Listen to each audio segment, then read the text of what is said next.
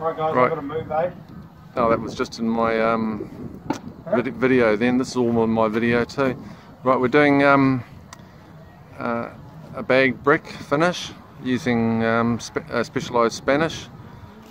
As you can see, the guys are making easy work of it. Approximately about 6.6 square metres to a bag. Yeah.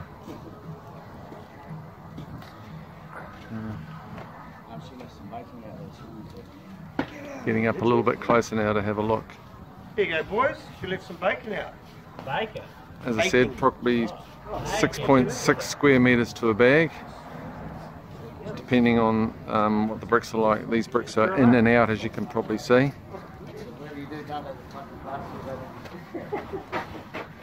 Textures can vary a little bit. As I said, the guys are using Spanish here. If you use Render It, you're going to get a slightly sandier finish. Mixing approximately 5 litres plus of water to a bag, which gives more than probably a consistency of a really high built paint.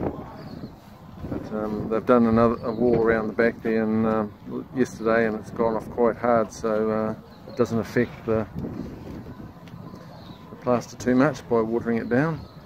And here we see some using a slightly smaller sponge doing the detail work on the bottom of the window, or the front side of that is.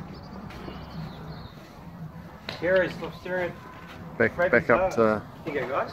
What's she made for us? I hope we can edit this because all that.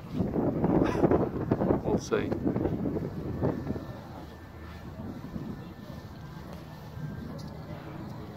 Terry As you can see, the video is just constantly in Jamie's bum. These guys are. Excuse that remark. As I said, I hope we can edit this. That's Steve, the part-time worker. Yeah, spends more time in the toilet than he does on the job. We get your own quick, eh? Or in the van. Yeah, okay, we'll sign off. I think that's enough because it just shows you